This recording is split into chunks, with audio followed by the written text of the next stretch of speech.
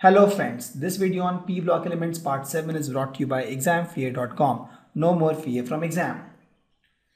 The next is the ionization enthalpy.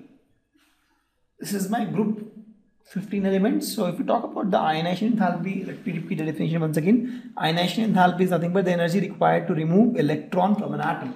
For example, chlorine becomes Cl minus. Correct?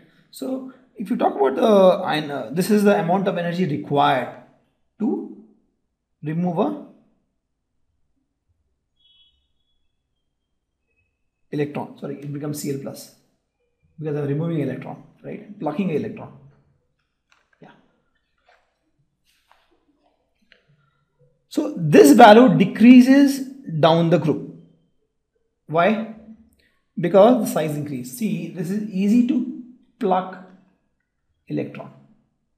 Easy to pluck electron. Why? Size is increased. So if you want to increase, because this nucleus will not have much control on this electron, it will be easy to pluck. But you talk about oxygen, it is difficult to pluck. Difficult to pluck electron. Why? Because the size is small. This oxygen nucleus has more control on the electron. This is one of the factors. Right, so the factor is normally size. The second is the stability. So if by plucking out one electron or removing one electron, the atom becomes more stable, then it will have a reason to leave, right? So stability is one, or the desire of electron to leave is one, and the control of this nucleus is another factor. There are two factors which decides how easy it is to pluck an electron. So in this case, if you go down the group, the size increase, so it becomes almost the more easy to pluck an electron. For example, if you talk about this family, this is a group 15. If you compare nitrogen and bismuth, bismuth is bigger in size. So it is easy to pluck electron. So it needs only 703 kilojoule per mole of energy to pluck an electron. But for nitrogen, you need more energy. Also nitrogen, you need more energy because, nitrogen is half filled.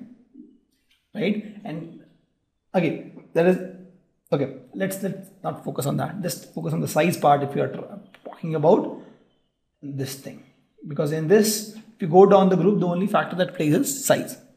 Okay, but now if you talk from left to right, typically what happens is size decrease, right? Size decrease. So in typical scenario, the amount of energy, for example, carbon and oxygen, if you compare, the size is decreasing. Correct. So typical, there should be decrease in the ionization enthalpy. That is, less energy should be required, right? Sorry, more energy should be required. So that is correct. If you compare carbon and oxygen, carbon needs only 1086 kilojoule of energy. Oxygen needs all the more if you compare this part. But if you see the nitrogen, it is breaking the trend. If you see, carbon needs 1086, nitrogen needs all the more, and oxygen less. Oxygen need lesser than nitrogen. Why it is so? Because of extra stability of my group 15 elements due to half filled p orbital. So if you see, I have told you the electronic configuration is Ns2 Np3 for group 15. So P is 3. P can hold at the max 6 electron. It has 3 electrons. It is half filled. It is stable. And thus, if you see, if you compare carbon, nitrogen and oxygen, nitrogen needs more energy to pluck one electron, or more energy is required to pluck one electron from nitrogen. Similarly, if you compare silicon, phosphorus and sulfur, so you need more energy to pluck electron from phosphorus than silicon and sulfur. Same thing apply here also. Germanium, arsenic and selenium. So germanium, arsenic, you need more energy. Right? So this is the trend we have. Again, these are all experimental values, right? You can't give 100% justification to why it is happening. For example, in this case, right, these three are following the trend.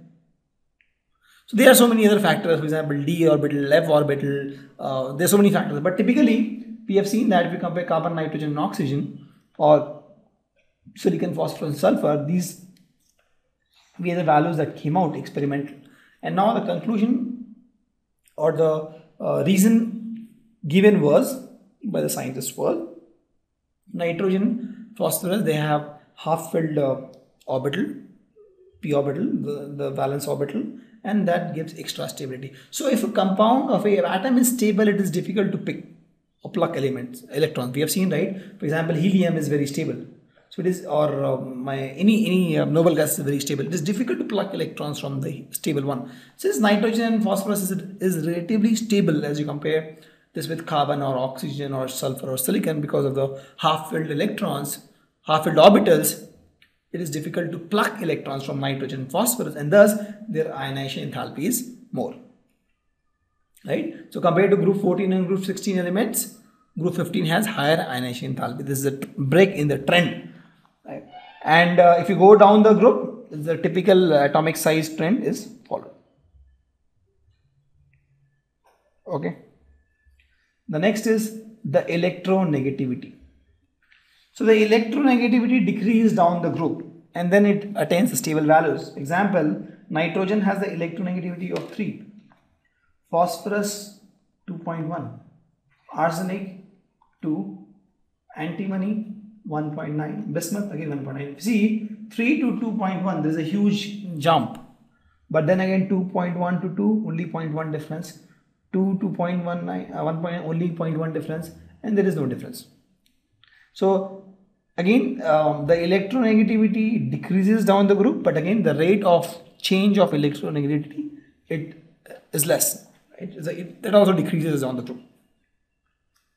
Why? Because the size increases, and size also we have seen that there is a huge jump from here to here, almost 80%. Then we have seen almost 10% increase. Correct? Since the size is following this pattern, the electronegativity is following the other pattern. Because the size is more, it is difficult to attract external electron. The size is less, it's easy to attract external electron. Correct? Because this guy will have more charge, more positive charge. And the size is less, it will attract. So, combination of these two factors decide my electronegativity value. We talk about the metallic character, it's almost same trend, right? So non-metallic character increase in this fashion. So we compared my group 15 elements, I'm talking about the group 15 elements now. My nitrogen and phosphorus, these are non-metal.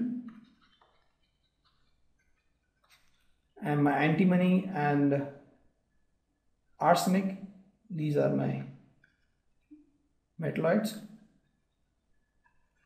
And bismuth is a metal.